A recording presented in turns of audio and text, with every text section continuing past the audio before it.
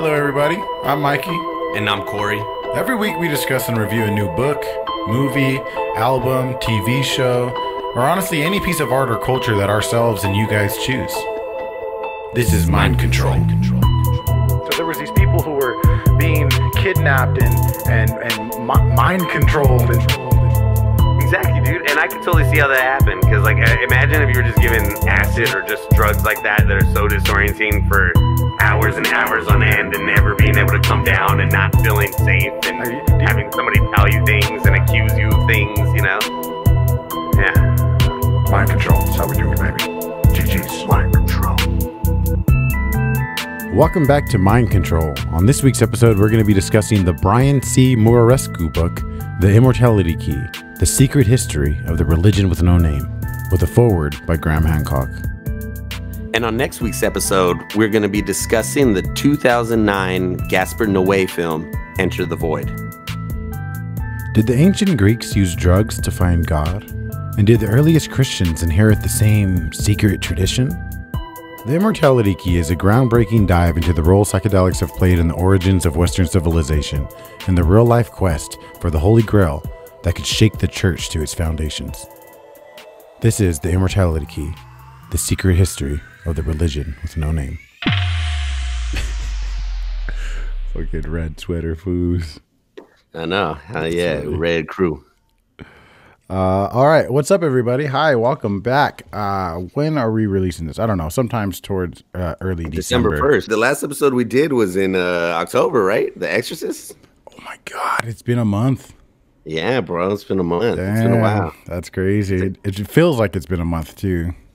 Yeah, I had to take out. I put, for those who can't see, I put on the hood, but then made my head look a little too big, so I have to take it back off right now. You see, Ninja is releasing hoodies that have like these like type of holes in the hood, so you could have headphones over your hood and still hear. I could do that too. I go grab the scissors right now, bro. I could change this hoodie real quick. That's true. Fucking Ninja over there. Nah, that's cool. They were pretty cool. Yeah. So obviously a big reason why it took us so long to release this episode is because of the content. This episode, we decided to do a book by BrIan Muraresku. That's not how you say it. BrIan Muraresku, called The Immortality Key, The Secret History of the Religion with No Name. Bro, you're definitely smarter than me, for sure. So I would like to hear, like, how would you briefly explain or describe what this book's about? How would you do it? I've been working on it in my head for a while, and I could give my explanation, but I'm curious what you're going to say. I would say that it's about religion in general, mostly Christianity, but basically all religion, and that how it all sprang up from maybe not psychedelics, like I mean, they probably do. I mean, there's no hard evidence yet for that, but maybe not the psychedelics that we've done, but definitely psychoactive experiences, out of body experiences, just things like that, you know, things of that nature are what birthed this whole what we call religion today, like, you know, and it's very much about how at one time these, especially like in Christianity, the sacraments, like the blood and body of Christ, that we still do to this day, that really don't have any meaning other than what they're called, the blood and body of Christ, that back then they used to have some meaning, some purpose. They used to have some ingredient they would send these people. And then it's just the book just brings up a lot of similarities between the psilocybin studies now and how people's experiences on psilocybin even today still mirror somehow these same experiences that people were having thousands of years ago. And some of this stuff somehow managed to survive without written language. And he's just saying that basically that, you know, religion, it's very possible that this is the whole reason we have religion to begin with. And that it's interesting that we get everything else from Greece and the Greeks and Latin, but not religion. That came from the Romans. Like, why would that be, other than the fact that, you know, they've stomped it out and kind of made it a watered down version. Like, the religion's not, it's not completely different than what it used to be, but now it's like a watered down version of what it should be, you know? It's so complicated. It's hard to describe, though. It's so, yeah, dude, I'm telling you, it's so many different topics that come up in this book from, the possibility of there being a secret sacrament used in the early days of Christianity, that the idea of the original Eucharist which is what people used for communion, being some sort of a psychedelic. The idea that even before ancient Egypt, there was an intelligent civilization or something. There's so many different concepts that come up in this book. It's very, very hard to describe it. But I wanted to work on it so I could kind of describe it to people, want to talk to them and stuff like that. And kind of what I came up with is what this book in particular does is use actual scientific evidence to present the case that there was a psychedelic sacrament which was used in the origins of Christianity and the modern world today. And that a psychedelic spiked beer or wine was used from possibly the beginning, early stages of man and our evolution, on top of the fucking bedrock of our religion, of our DNA, is basically just infused with psychedelic analogs and things that we used for years. And he presents these ideas while using archaeochemistry and actual scientific evidence to try to present the case. And he, I believe, found actual scientific, he did find scientific evidence of not only a spiked beer that was spiked with ergot, but I believe that they found evidence of spiked wine as well. And the spiked wine one, I'm not too solid on, but he found actual evidence.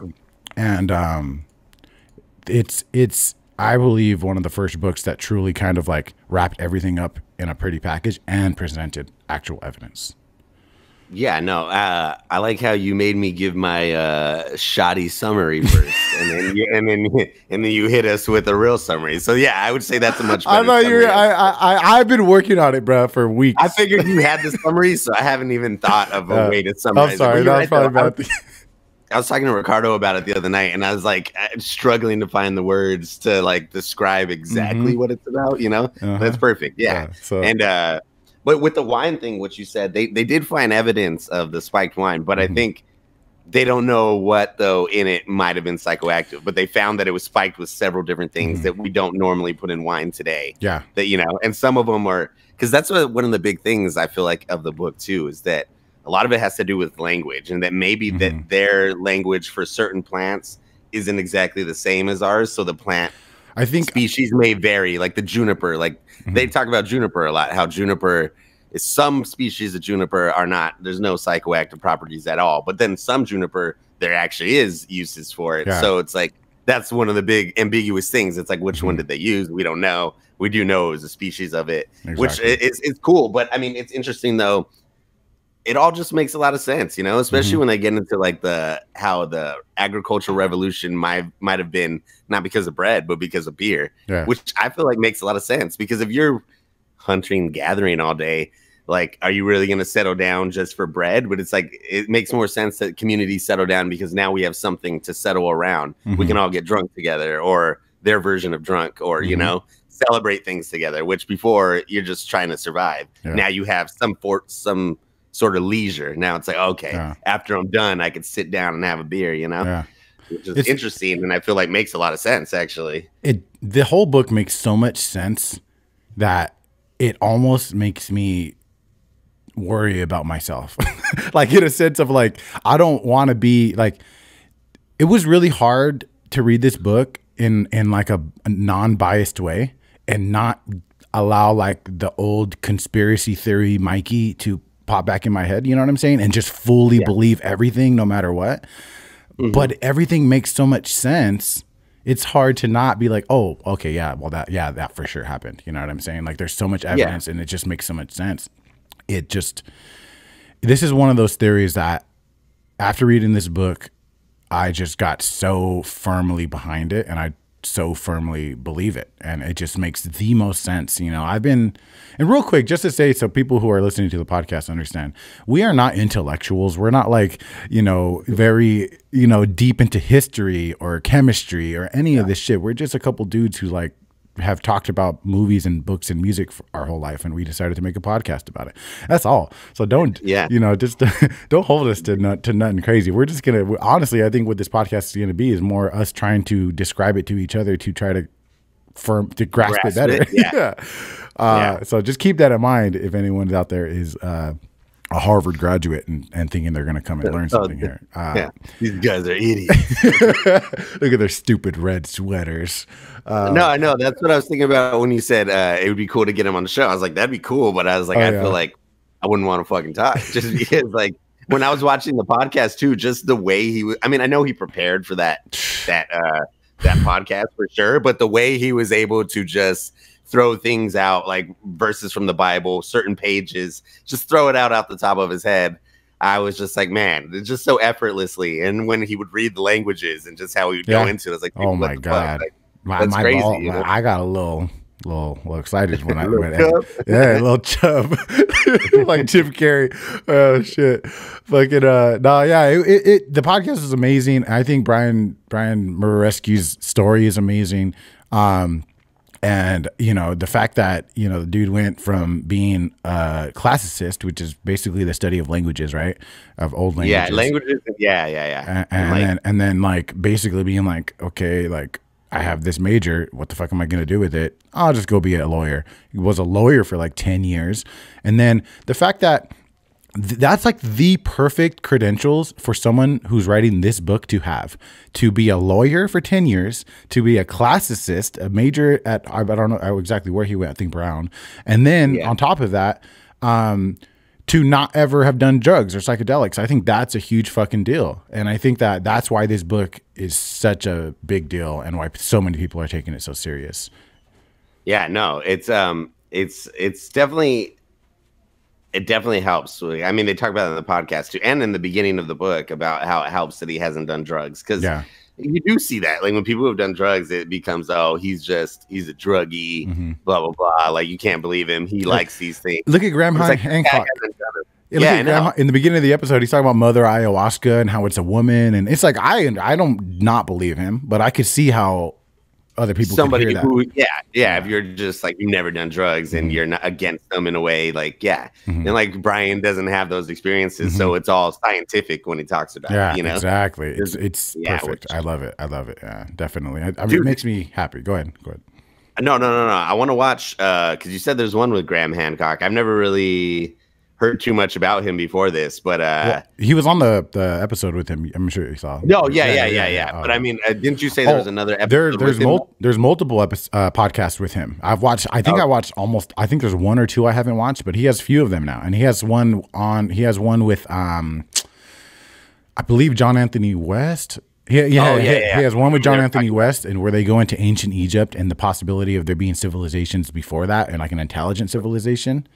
They talk about that in this one too, which I thought was interesting. How he says that, because like I think he was saying, if I'm correct, that right now they date Egyptian society like 6,000 years ago. But his team was saying no. Like if you look at the weathering of like some of their architecture, the Sphinx. It's they say they actually maybe date it to 12,000 years, and people don't want to believe that.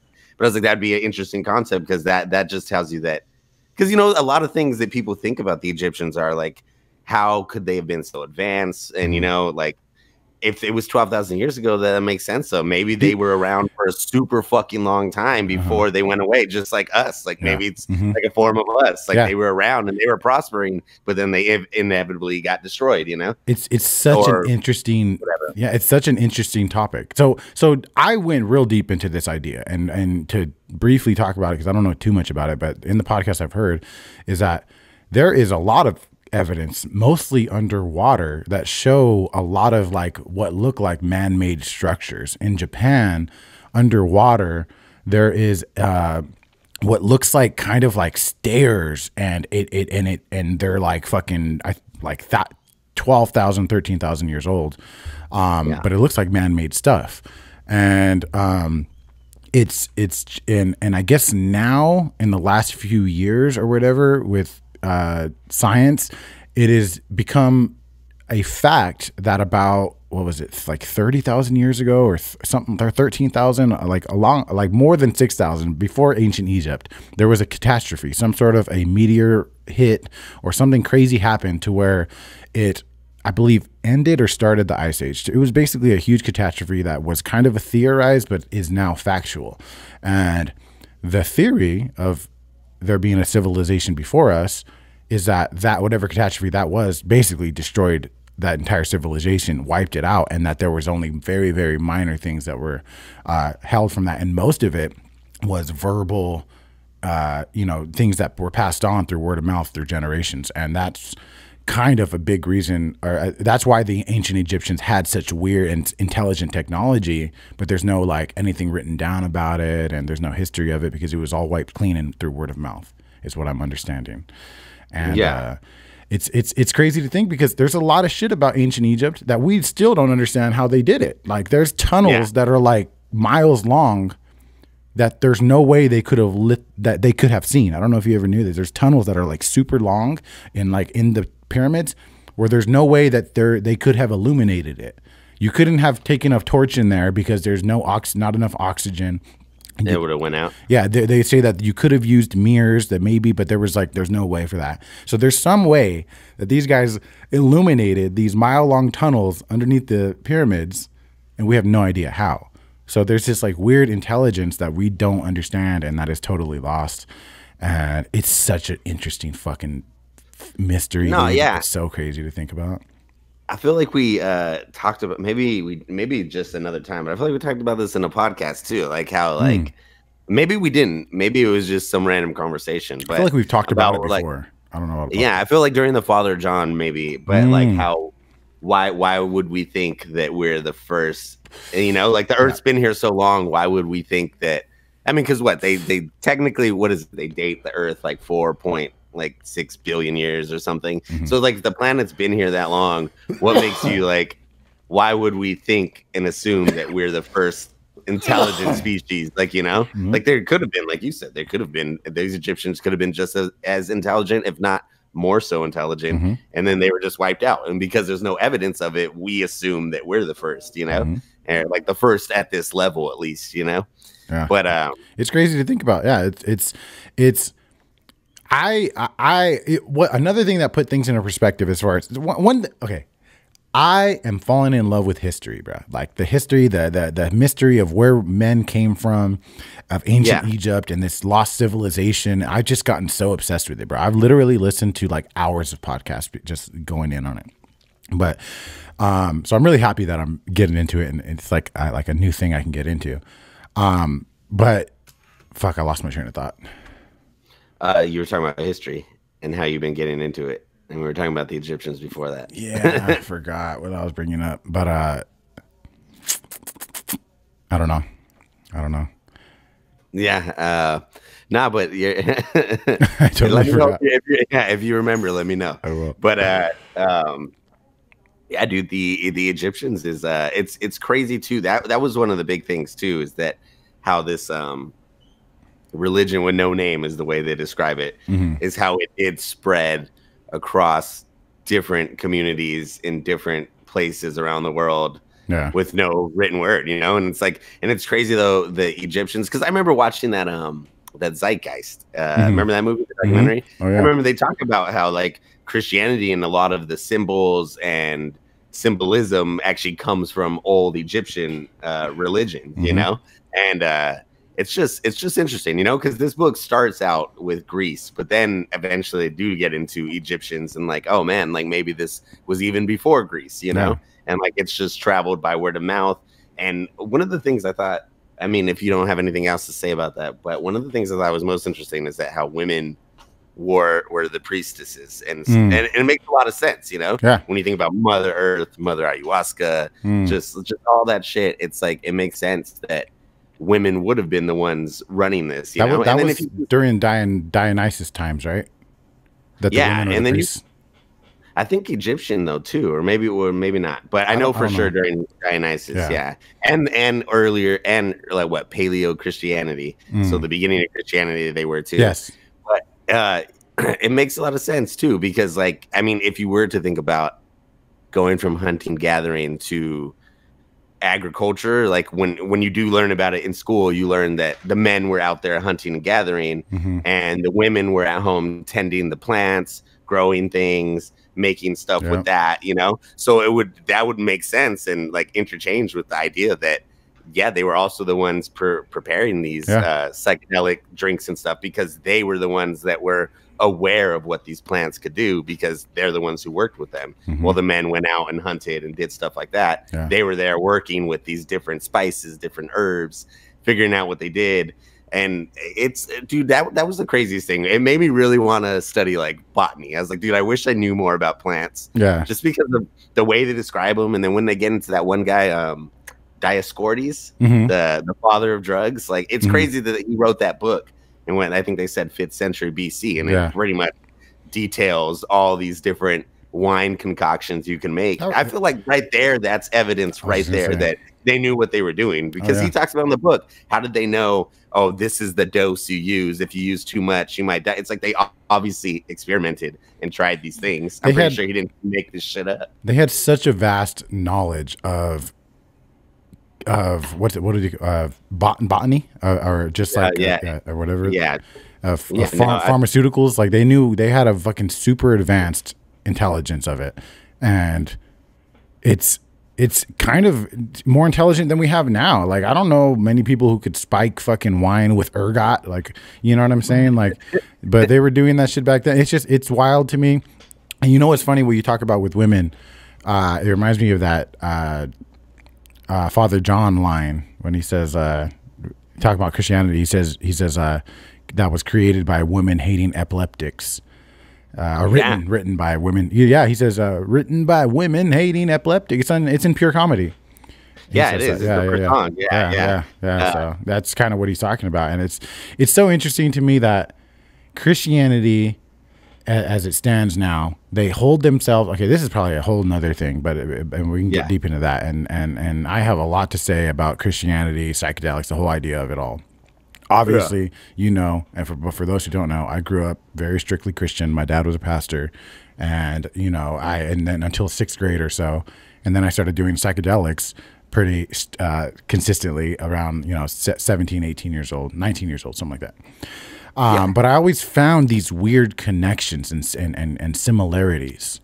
And I had always, even back then, talked about how similar it felt being in like church and like being in altar calls and praise and worshiping God and crying, and the similar feeling of that compared to when I'm on psychedelics talking and like with people and at raves, or, you know, I've literally had the same emotion through Christianity as I have through psychedelics, and I've always noticed similarities. And for this book to come out, it was just like, whoa, what the fuck? Like, okay, so it makes a lot of sense, but it also, what it does for me, kind of, it feels like it just reinstates my state of mind since I was a child, that there's so much good in Christianity, there's beauty in it, but it's fucking full of lies and bullshit and ego, and it's so tarnished, but there's like this soul to it that is beautiful. And I think that that Christianity is kind of what a religion, in a sense, is what I'm starting to learn, is religion is not necessarily something you believe in, but it's something you do. And it's kind of like a practice. It's a practice. It's a value you hold. And I'm starting to understand that. And understanding that, I think I could say that I've been a Christian since I was a little boy, because I hold myself to those same standards for the most part. Like, you know, the 10 Commandments, you know, things like that. Don't get me wrong, I fuck up a lot, but in my heart and soul, I'm like, oh, I hold myself to those Christian standards to this day. Like, you know, and go ahead. No, go ahead. No, I'm just saying, it's just wild to me that this book, which kind of destroys the myth of Christianity and destroys the origin of it, and kind of really shows you that Christianity is not this fucking fairy tale system that you can engage in and then just have everlasting life just by, you know, doing what Jesus says, and if not, you're gonna be tortured for eternity in hell if you don't do it. You know, the fairy tale themes to it are bullshit, and this book proved it. And even though the book proved that, it kind of still like kind of like ushered me towards Christianity even more, if that makes sense. Yeah.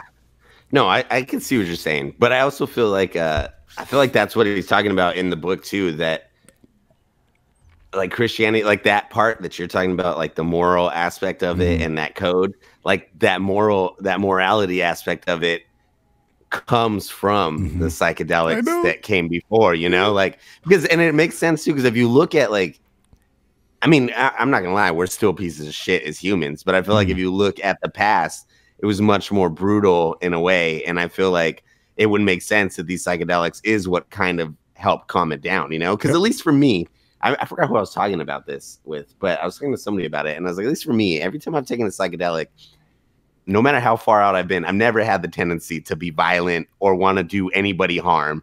As a matter of fact, on a psychedelic, it's almost the complete opposite. Like I want to be as kind and loving to everybody I encounter. You know, like it almost instills this moral code that we believe comes from like religion that taught us this morality. But I feel like it could be very well that these plants taught us morality and that we need to love each other and the earth.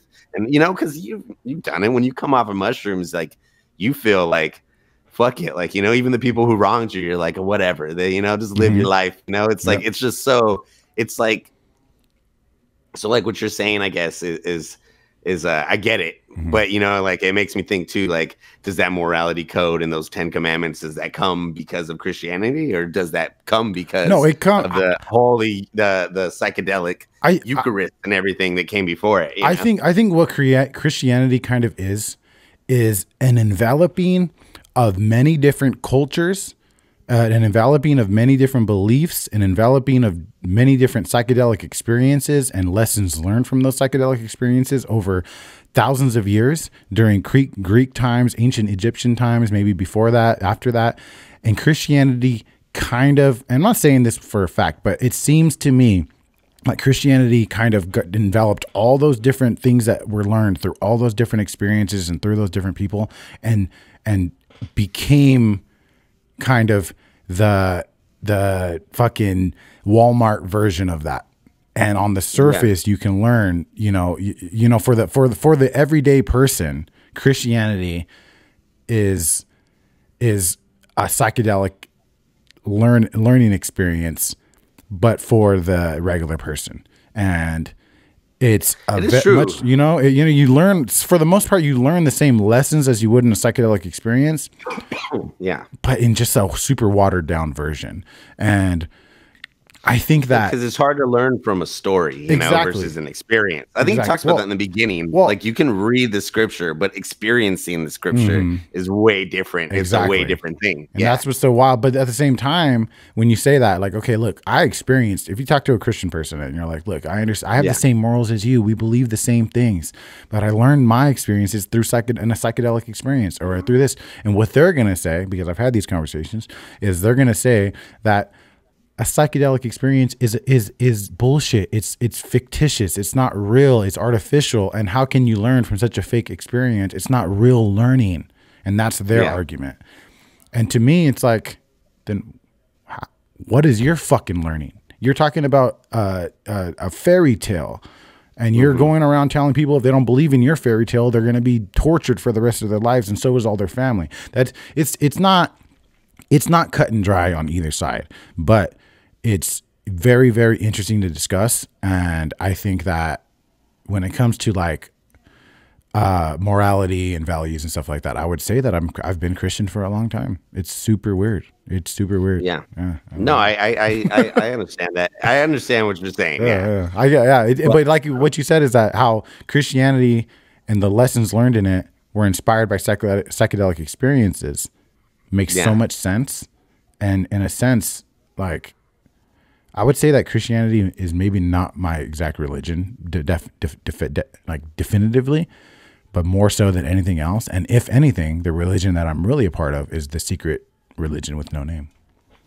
No, yeah, dude. It's like what you said too about how when you tell, like if you have this conversation with someone who's religious and they read it off as that. I think Graham Hancock talked about that too in the podcast, where he was saying, like, people have, or maybe it was Brian, but people have this hard time believing like, oh, you took this psychedelic and now you understand, like that's too easy. Like it's obviously bullshit. But it's like, nah, like it's not, you know? Mm-hmm. And I think they talk about that, like learn what you're gonna learn. And then I don't remember if it was in the book or something, but I read this somewhere, like learn what you're gonna learn from the psychedelics and then quit, you know, like, you know, like there's no reason to do them. When you get the message, Once you get the message, yeah, hang up the phone, you know? And it's like, but people have a hard time to believe, how can you get a message out of a drug? Because that's what we've labeled them, as a drug. And like people would think about acid or mushrooms. People who haven't done it, stuff like that, they'll categorize them as like cocaine or something like that, or heroin, things that, you know, are way different, you know. And it's like I feel like they're not even on the same pedestal, you know. Like you couldn't really, it's just like now we're slowly stopping the idea that weed is just some drug, you know, which is barely kind of coming around now, which it is now because it's being legalized.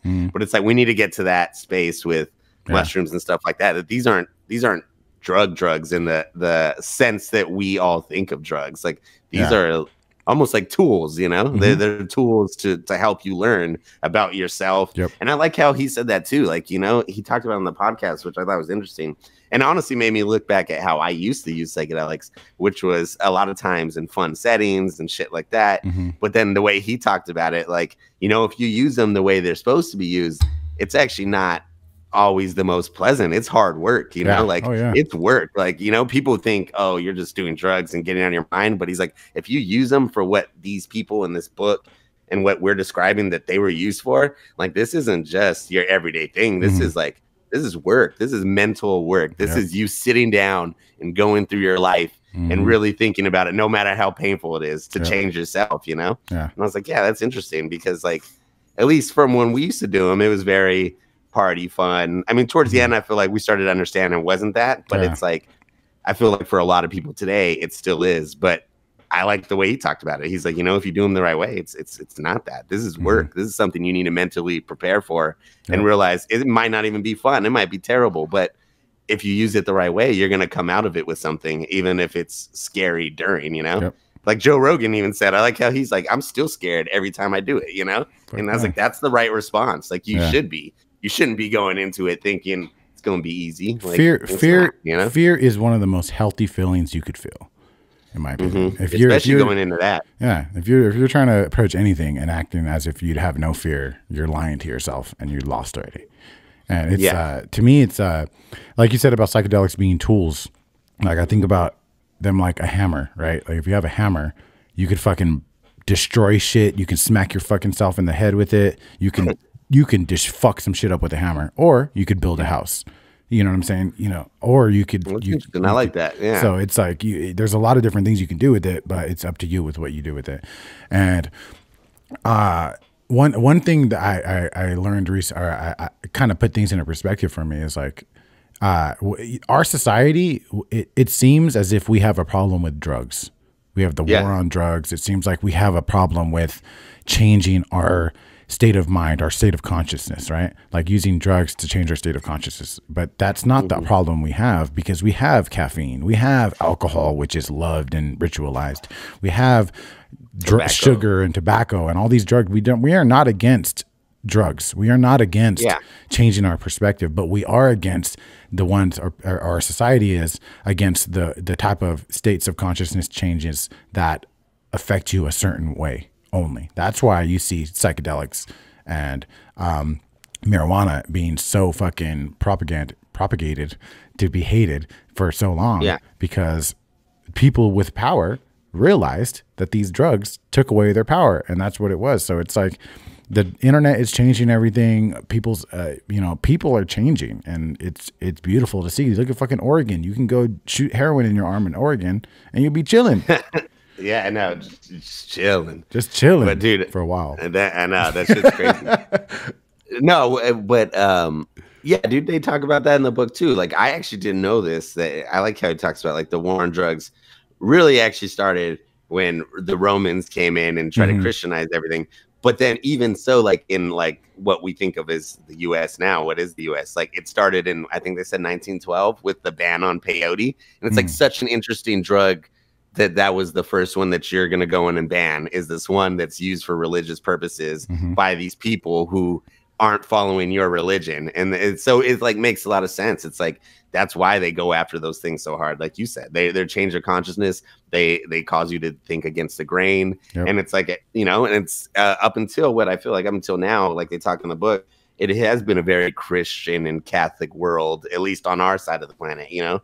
Like it's very dominated by that. Because up until now, I mean, fuck, dude, even the president, when you win, you still get sworn in on a Bible. You know what I mean? Oh, yeah. Yeah. So it's like, by far, Christianity is the most popular religion in the world, and it's only getting bigger.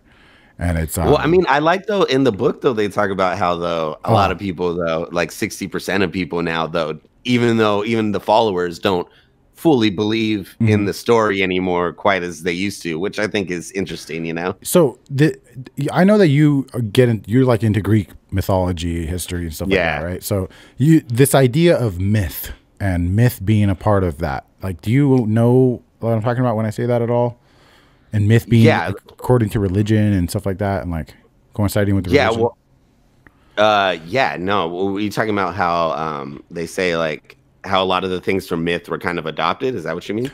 Like into Christianity, or what do you mean? No, well, okay, so I guess these are weird, crazy concepts I'm barely able to hold on to because of these podcasts. No, dude, it's hard. Yeah, but I guess myth is myth in accordance with religion is necessary when it comes to religion. I guess like if you think about, you know what I'm saying now? Yeah. And how like let's say like the religion of Buddhism. You know, you have the myth of Buddha and all the different things that happen there, and you have the myth of Christianity, and you have Jesus Christ and the miracles, and Jonah and the whale, and Noah's Ark, and all these mythological thematic themes that are there within religion to give, and it kind of goes back to Greek gods and stuff like that. So the stories are there to present lessons to be learned. Oh yeah, by the masses, so it's easily consumed. Yeah, well, that's what I think that's what I was telling you in the text the other day, something like that. Yeah, I mean, because when I learned about it, that's how we learned, is that, you know, back then, especially when religion was first starting out and science was still relatively new, there wasn't a lot of explanations for everything. And myth was one way, almost like an early science of describing these things, you know, like even though we know now that Hercules being thrown across the sky and spitting out titty milk everywhere wasn't how the Milky Way came to be. But for them, that was an interesting, you know, maybe they didn't fully believe in it, but it was a way to describe the world around them before there was really a science or anything to actually test this. So it was a way to put the world in order, I think, for the normal person, you know, at least the normal person at the time, you know? Exactly. Yes. So like myth is like exactly what you said. Yeah. So like think about it in a sense of Christianity, like the myth of Christianity, the myth of Buddhism, the myth of other religions. There's always this myth that goes along with them, you know, whatever. And the argument is that the myth of Christianity is outdated and nobody fucks with it anymore because it's just outdated. And for years, hundreds, thousands of years, people believed these myths, and they were like, okay, but now with the age of technology and the internet, that myth is kind of falling apart, and maybe Christianity or the religion with no name needs a new myth to truly grow and become a legitimate religion. Because if not for that myth, the masses are not going to give it a chance and get to this point of years of psychedelic experiences like we are, reading books. Not many people are going to do that. Never, ever, ever, ever are that many people going to do that. That's why you need these myths to do it. And it's like, I think that Christianity and religion, this religion with no name, needs a new myth. Yeah. No, I get what you're saying. Yeah, because it's outdated and people don't believe in it. And honestly, a lot of it's bullshit. Like, okay, so for me though, this is one thing that I did like about the book. I was telling Frankie too, but you know, for me, like, I'm not religious. Like, I mean, I wouldn't say that I'm completely atheistic either, where I don't believe in anything. But it's like what he talks about. It's more like, if anything, it's more of a spiritual thing than it is a religious thing. But I would say though, this book, after reading it, although I'm still not, I wouldn't say Christian or Catholic or anything like that. I still don't really believe. I just don't believe in that, because like when you come down to Christianity or Catholicism or any of those religions, like you said, I wouldn't even say that it's a religion. It's more now, so it's an institution, which is not the same thing, you know. An institution is like, it's like a business, you know. Christianity, Catholicism, it's an institution versus a religion now. It's a story, but there's a lot of bureaucracy. There's a lot of politics in it all, and there shouldn't be, you know. But this book did, even though it didn't change my mind about any of that. Did change my mind. I swear, dude. I've always thought of. I don't want to say like, nah. Like I've always thought that Jesus. I was like, it's kind of a lame story. It's kind of, you know, like even with the crucifixion, I was like, whatever. But dude, after like reading this and about the way he describes Jesus, I'm like, bro, Jesus sounds like a badass motherfucker. Yeah. Like I like how they describe, because I've heard other people talk about him in this way before too. I actually read a book called The Master and the Margarita, and they talk about it's written. Yeah, it was written in it's a Russian book, but it was written, I forget when, around like Stalin's time, and it's because at the time Russia was very atheistic, and this dude who wrote it was actually a little religious, so he wrote it about it. But even in that book, even though he's religious, they talk about Jesus similar to how they talk about to him in this book as not this religious spiritual man. More, he was a philosopher. He was a healer. He was a revolutionary, you know, like he wasn't like, I mean, because I know the Bible talks about him a little bit that way, but, you know, at least from my perspective, as somebody who wasn't super religious to begin with, I've always thought of Jesus as this man who comes and he does all these spiritual, magical works and impresses everybody. And yeah, the like a lot of people hated him, but a lot of people loved him. But then when I read this, I was like, oh, this makes a lot more sense. It's like he was very persecuted for his time, because it was like they talk about at even the mystery of Ulysses, which is how this starts.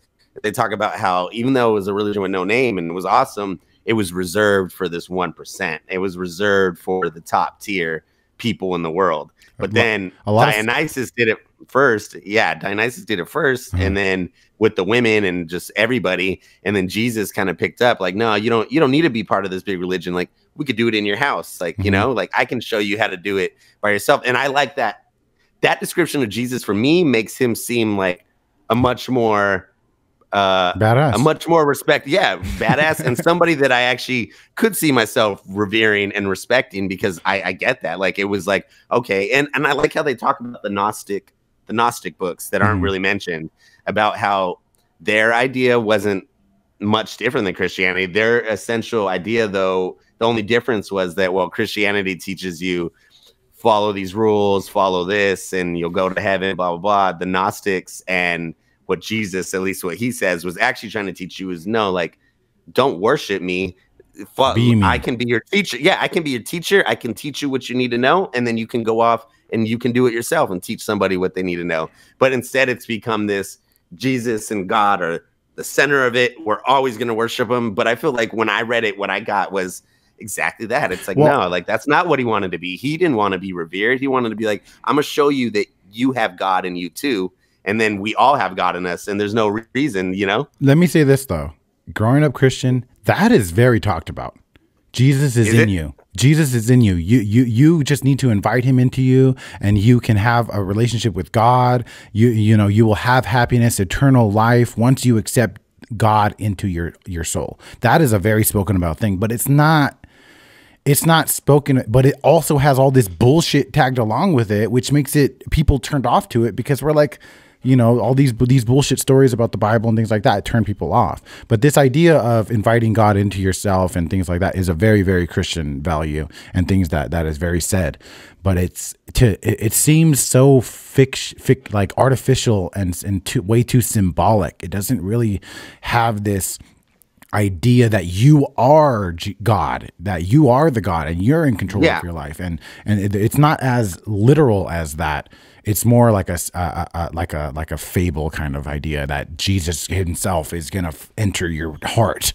You know, like that's kind of what I grew up. So it's kind of like like what you're saying, the words you're using are used the right way, but I think that the symbolism and kind of the meaning behind it has been changed very much so, like the Christian religion in general.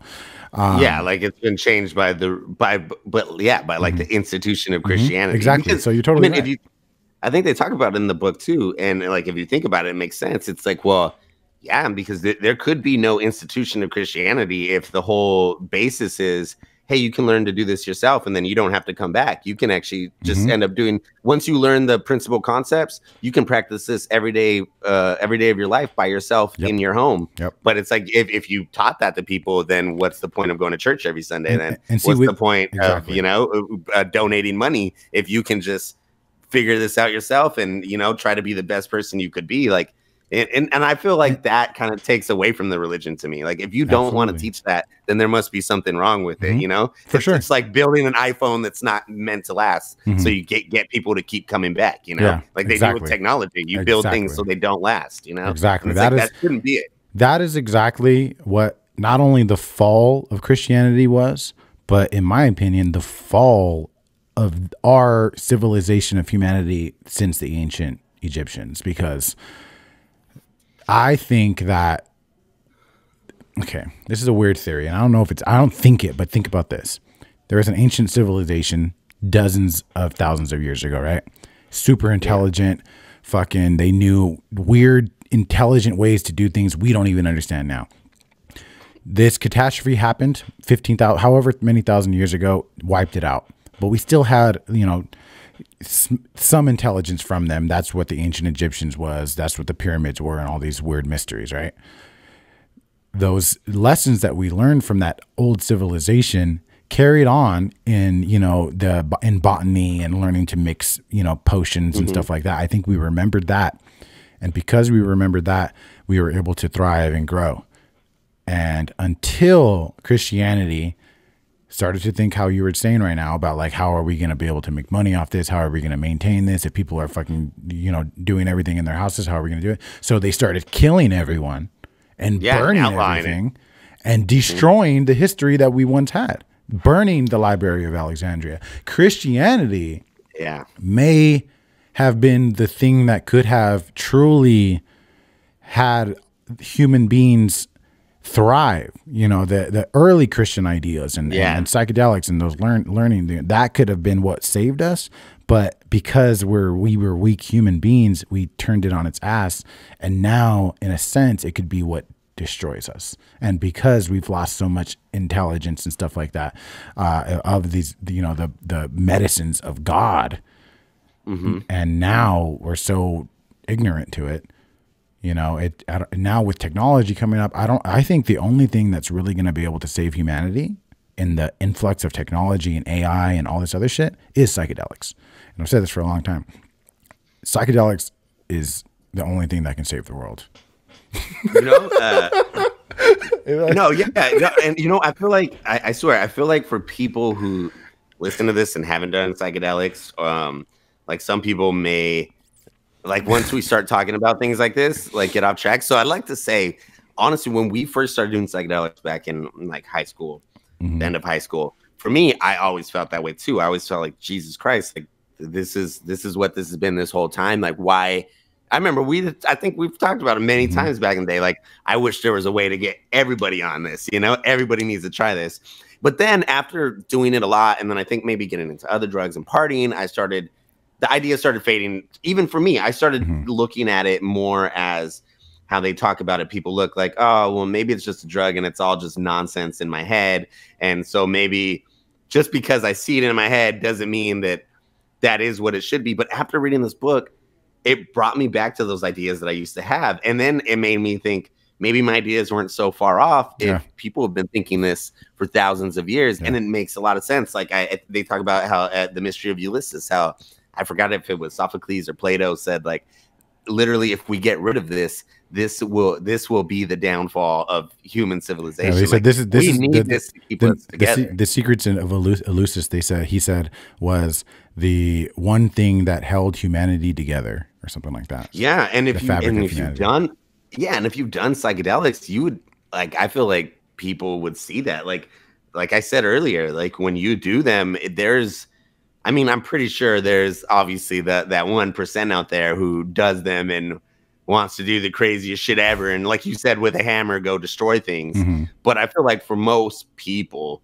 the experience is so humbling that it's not like that, you know? Because for most people, I feel like the experience isn't, it's not like you do when you do like cocaine and it's like you feel like, oh, I could do whatever I want. It's more like, shit, yeah, maybe I can do whatever I want, but maybe I shouldn't do it because maybe that makes me a piece of shit. And it's like very self-reflective. And like I said, it's very humbling. Like I remember when we did the 5 grams at Brandon's that one time, I remember I told you guys, I was in the bathroom for like 15, 20 minutes talking to myself in the mirror, telling myself about how fucked up of a person I was and how I needed to change my life. I don't remember that.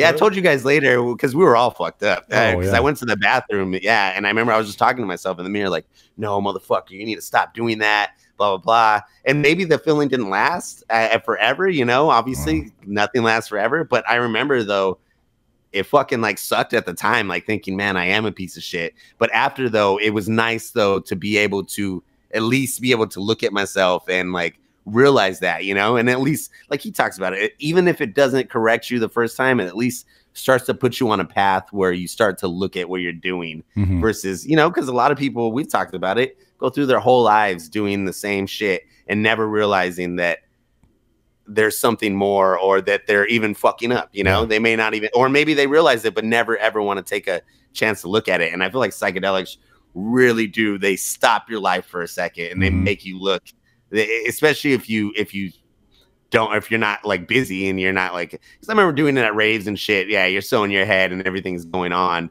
that nothing, but doing it at a house and sitting there, like you start to like go deep in yourself and like fuck, you know, and it fucks with you and but in a good way, you know. I feel like you need that. Otherwise, your ego goes unchecked your whole life, and if your ego goes unchecked, it just gets bigger, you know. And like that's a way to check yourself. Like, okay, maybe I need to step back, you know. Maybe I need to stop.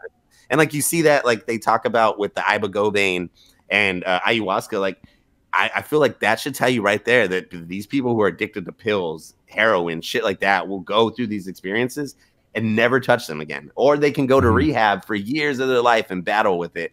Or they can go do this once or twice and never even want to touch it again. And that should tell you about what it does, like about how that it could be if we stopped talking about it as a drug and started talking about it as what it has been used for in religions for thousands of years. Because even if we disregard everything in this book and like we say it's all bullshit, there's still a lot of actual facts, and you know, there's it's proven that like American Indian or whatever, I don't know what the correct Native American religions did use these psychedelics. So even if they can't prove that, we still know religions have used these, and it's like, why else would they use them? You know, like this a perfect, it's medicine. Like, you know, that's how they looked at it versus our view in the US and most places now. Oh, it's a drug. Oh, it's this. But it's like, nah, like if you look at cultures in the past, they didn't look at it as a drug. And because of that, it wasn't used as a drug. It was used as this medicine, as this healing, sacrament. As this way to, as a sacrament. It was holy. It wasn't something you just went and did just for the fuck of it. It was like, okay, we're going to prepare. Like they said for Mystery of Ulysses, people would prepare for months, maybe years before they would even ever go and do that. And I think they would only do it once at Ulysses too. They would only do it once, you know, I think that's really interesting because like if you really were to go super deep in a trip and you were planning on doing that, which I feel like, I think we talked about it the other day, I feel like I haven't even really done that, where I prepared that, hey, I'm going to eat these and I'm going to sit on my couch by myself, no music, no nothing, for the whole 5 hours and just really try to go into myself and think about my life for the whole trip. I've never done that though, where I don't plan on doing anything. Normally I have a playlist planned out, or I want to listen to music or do something or go on a walk. But like, it would be crazy. I mean, you've said you've done it, but for me, like I haven't. Like it would be crazy to sit there, take a good amount of mushrooms and just, I mean, I feel like the closest I've ever done was when you were DJing at Brandon's, because I wasn't doing anything. I was That's basically what it was. That's what we did. Yeah. We sat there like a legitimate ritual and just didn't speak. We didn't do nothing crazy. Exactly. You know. Yeah. But, you know, even then, though, for me, though, when I would go into these psychedelic trips, though, in the back of my mind, I always had this notion, I don't want a bad trip. I want it to be good. But it would be interesting to sit there and not think about bad or good. Okay, I don't want it. I don't care if it's bad or good. I want to sit here and go as deep into my own self as I can. Because, you know, like that's, I feel like what Graham Hancock was talking about towards the end about how they were saying, yeah, it's hard work. You know, like if you're really going to sit there and actually try to go through yourself on it, like that shit is rough, you know, like. Because you know, it happens even when you don't plan on doing it, and that shit is rough. So, like, for you to sit there and that be your plan, I'm gonna sit here for 5 hours, do nothing except think about my life. Like, that's rough. That's work. Dude, you know, that's like what's the word? Psychosis. Nah, yeah, pretty much. But no, it's just like mental work. You know, it's like a mental workout. You know. Like a extreme mental workout, you know, dude, like one time I remember we're talking about like real deep hard work. Like I remember one time I was at Chris's brother's house or something like that, and everybody was hanging out there, and we were drinking all night. And then I had bought mushrooms from somebody who was there, and we were drinking all night, and the sun was like starting to peak up, and everybody had fallen asleep, but I was still drunk, wanted to get drunk. I was like drinking vodka from the bottle, bro. That's how much, you know, I don't do that shit. So that's, I've been there. Yeah. But so as everyone was asleep by myself after drinking and staying up all night, I ate like 2 grams of mushrooms. And I remember crying in the back of this person's house who I'd never met or I didn't know well. And then like a couple of people coming out to talk to me, ask if I'm okay. And I'm like, yeah, I'm good. I'm just like trying to calm down. And then I walk through the front yard, and then I go on the side of the house and I sit in trash. They had like a huge pile of trash. So I went and sat there tripping my balls off, crying like heavily for like an hour in trash. And literally just thinking, okay, I'm dying. I'm going to die here. Yeah. I'm going to die here. Thinking about Victoria, just thinking about everything. And like, and I was just like, okay, just let me die. And then eventually I was like, you know what? Fuck this. And I got up, and it was hard and emotional. But a lot changed for me that day. And sitting in trash threw me my ass off, cried, was one of the best things that ever happened to me. And I'll say it to this day. No, dude, honestly, dude, I still say this too for because I told you about the Knott's Berry Farm trip. I think we did a trip story on my Knott's Berry Farm trip a long time ago. Oh yeah, where I had a really bad trip and had to be walked to a car. Dude, still to this day, when I think about that day, that was honestly probably one of the worst experiences of my life, just because like while I was in it, I still can't even describe how bad it felt, you know.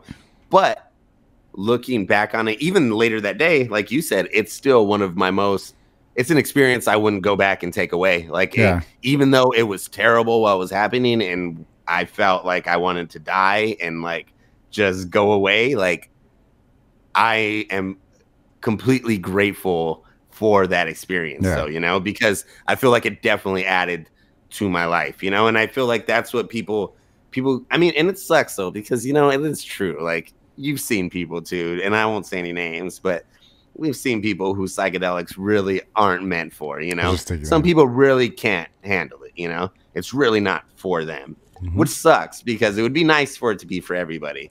And I think it could be maybe in the right settings. But I think that the ultimate, what you want, or the ultimate gain from psychedelics that we want, is in true enlightenment. And I also think there's ways to get to true enlightenment that you don't need psychedelics. Yeah, I think they talk about that, how people would fast and do things like that. Like there's other ways to get into. Yeah, you could get into these trance states in other ways. It's just this is a much quicker way. Exactly. Like this way, you just eat some or drink some. You're there. You don't need to spend days on end. And see, that idea right there. This is the quick, easy way. Is a really easy to call out. And to dismiss it. To dismiss it. Yeah, you could dismiss it. Well, that's too easy. Yeah, it's too. Yeah, but I mean, I feel like it's hard to do that too. Like if you if we're just talking about mushrooms in general, dude. Like I've always thought it's a trip that mushrooms can survive in space. Like, you know, like the spores can survive. I was like, dude, if the spores can survive in space, like, then they're probably on other planets too. And if they are on other planets, I don't know. It's just, I feel like it's harder. Dude, I dismissed it for a while too, like I was saying in the beginning, after a long time. But then reading this book and really thinking about it, and I haven't really had a psychedelic trip in a good amount of time. Like I have had small ones, like I ate some mushrooms not that long ago, but like not a lot, not enough where I was just completely gone inside myself. Yeah. It was more enough where I knew I was there and I was scared, but I wasn't like fully, because when you're fully into it, it's a way different thing. So I haven't done it in a while, but after reading this book, just like, I don't know, man, it made me realize like, man, it made me remember how I felt about them. And I was like, man, they can be very beautiful things. Yeah. They terrifying little pieces of shit, but it could be beautiful, How you talked about how like we learned so much and we were so inspired and motivated when we first started doing them and it slowly wore it off. I don't necessarily know if it slowly wore off as much so as society kind of hammered into our head, like maybe we were that it is bullshit. It's bullshit, and I wouldn't say I ever felt like it was wrong, but yeah, I think that idea started to get hammered in, like we were talking about a second ago. Like, oh, this is too simplistic for this to be like. I think it's so complex only because I'm fucked up, not it's just brain chemistry. Not because it's actually complex. But then, like reading this book, I'm like, no, like, and especially written by a guy who hasn't done them. And the way he talks about them and uses other people's testimonies about him, it's like, yeah, this is how it felt. And then it's cool. Like, I mean, obviously it's not 100% proven about the mystery of Ulysses, but I mean, I'm pretty sure it will be soon enough proven in maybe the next 10 years.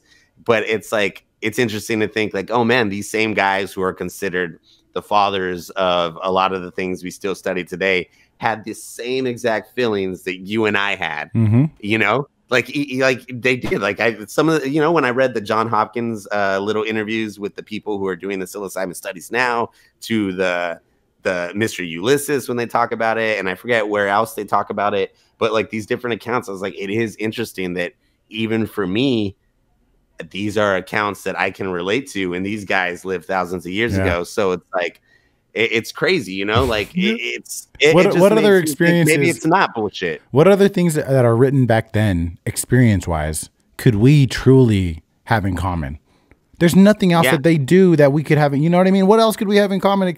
And to have this in life changing, monumental, huge experience in common with people from fucking thousands of years ago is so weird. It's so weird. It is. It's crazy, and it just makes me think like, yeah, maybe it wasn't all bullshit then, like there's something here, we're all wired for it too. And I think BrIan talks about that. We're all wired for it. So there has to be a reason.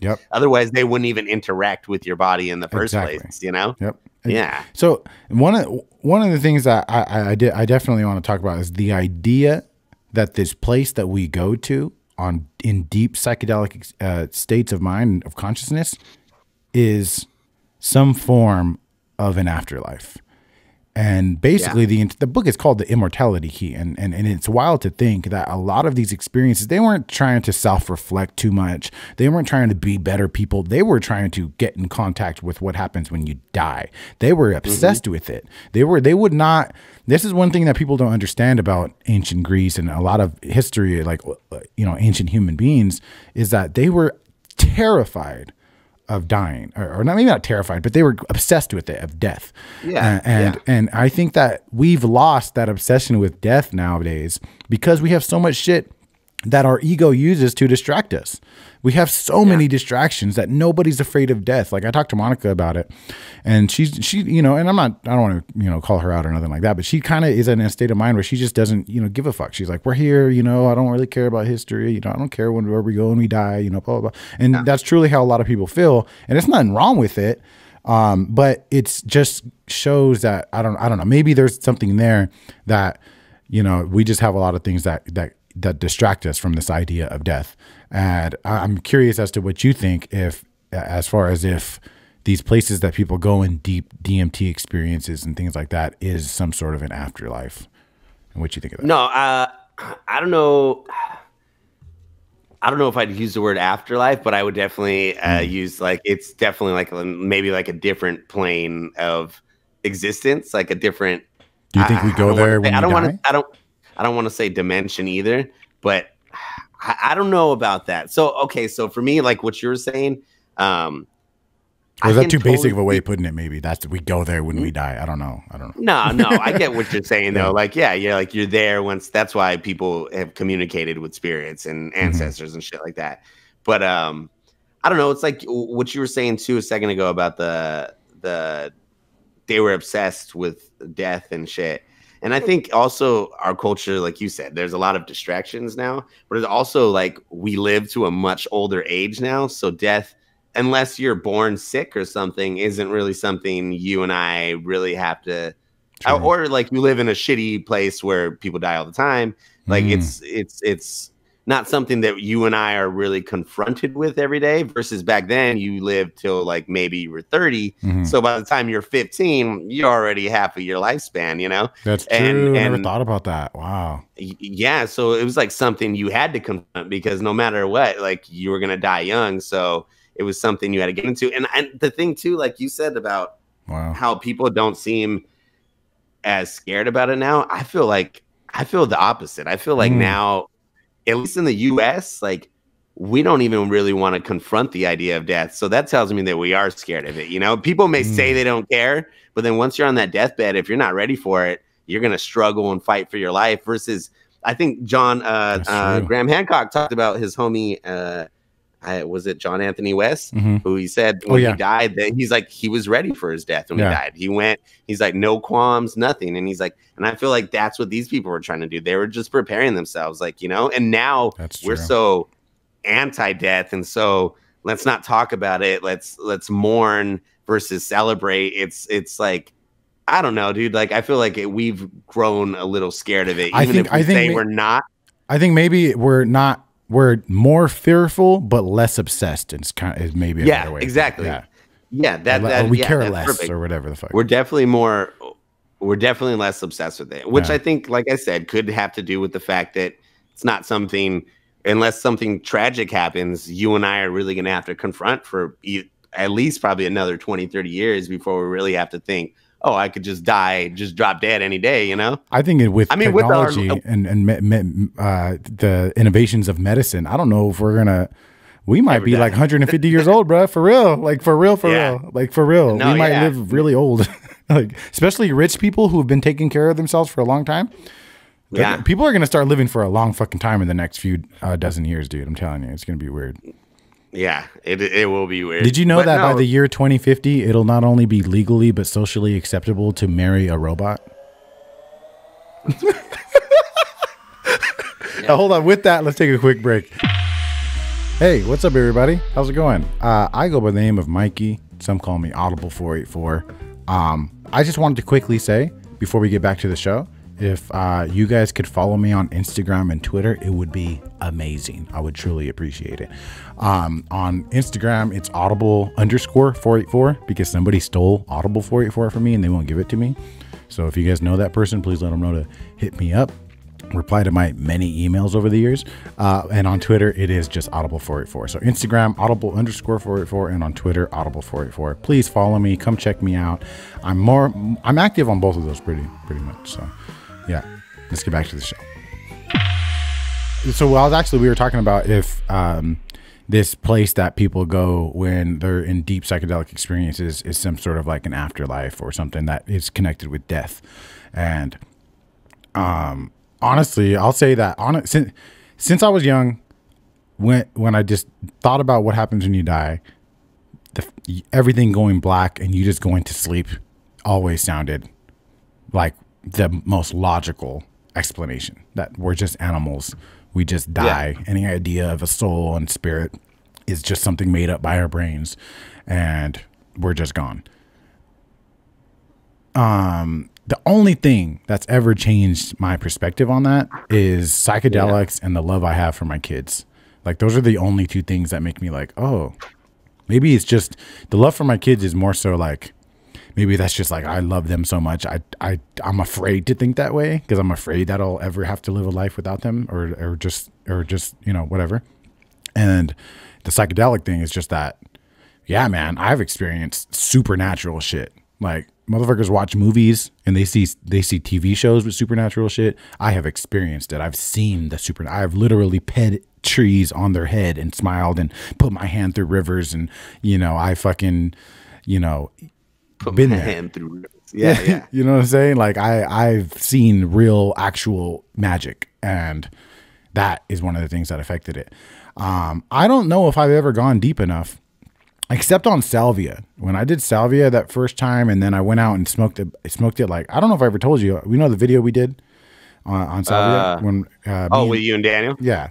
So my mom walked in and then yelled at us and kicked me out. And then I ended up getting the rest of the salvia, which is like fucking over 0.5 gram still, and smoking it all, bowl after bowl after bowl in the front yard in the dark by myself.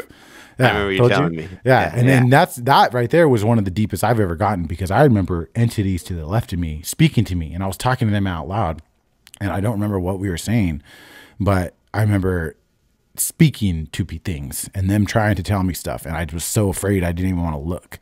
Like, that was one of the deepest I've gone. Of course, it's still aside the shrooms that we ate that night with Brandon and stuff like that, but part of me feels like I just haven't gone deep enough to truly understand but I don't know. No, I feel you, dude. The deepest I've ever been was that night at Brandon's with those 5 grams, bro. I remember I told you guys too that I felt like when I would close my eyes in the beginning, especially, like, I don't remember the conversation either, but I felt like when I had my eyes closed that there was some sort of entity that was in the sky, even though my eyes were closed and we were inside, that was in the sky just talking to me and like trying to give me pieces of information that would be very important to my life, you know? I don't remember anything that they said, but I remember, though, the distinct feeling. And it's like, you know, for people who haven't done psychedelics, they might think like I'm saying like, oh, I just saw like a big alien there. And this isn't what it was, because I couldn't even describe to you what it looked like or what it sounded like. But when my eyes were closed, despite not knowing what it looked or really sounding like or being able to describe it, I know it was fucking there. Like, I know it wasn't like something I was just making up for the sake of it. Like, I felt like there was something trying to communicate with me, trying to tell me. I mean, maybe it was just my subconscious, but I've never had it take a form like that. Like, it felt like it was like some higher thing. I don't want to say like God or something, but like some higher being that knew a lot more than I did and was trying to tell me, hey, bro, like, these are the things you need to know for your life, you know? I mean, you're just so fucked up, you can't really take it all in either, you know? But it was there, you know? And like, you know, you and me both, I've done a lot of other drugs.